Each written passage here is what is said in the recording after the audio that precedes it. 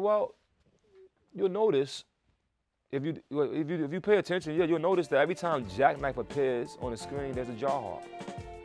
You notice that, and you also will notice, if you notice, that his character is kind of savage. He's fucking kissing on bitches and he's dirty.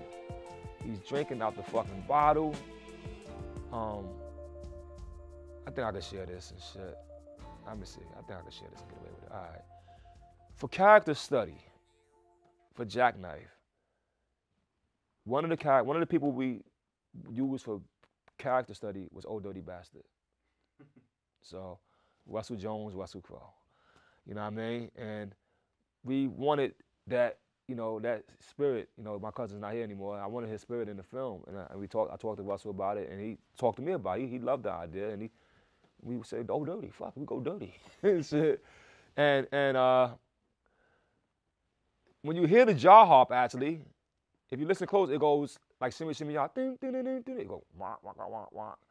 Me and the composer was like, we're gonna make a rhythm to the jaw harp, like how shimmy shimmy y'all had a piano rhythm. So, that's for him.